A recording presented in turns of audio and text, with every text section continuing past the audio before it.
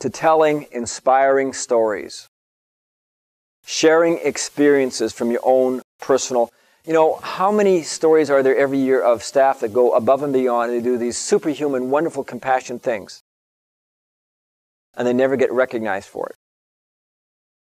I remember too, just at the time of Katrina, I came out to a hospital in Florida, and I heard the story about a patient from New Orleans that had been transferred here, as all patients were out of the state, and a nursing aide went down to introduce herself to this older lady, and she said, "If there's ever anything I can do for you, you call me."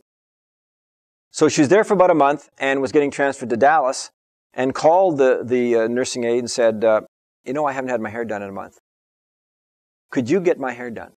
So this nursing aide, who, by the way, worked 30 hours a week at this hospital and worked another 30 hours a week at a dollar store to look after her 3 children, came in on her day off, did the hair for this lady, bought her an outfit from the dollar store, and didn't say anything to anybody.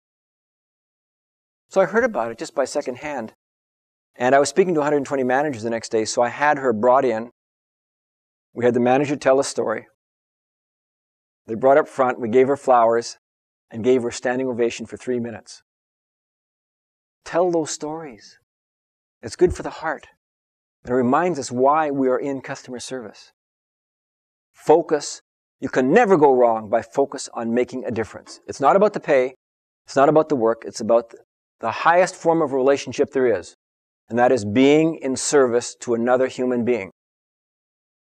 What a wonderful thing, the unconditional service to another human being. What is more important in life than that?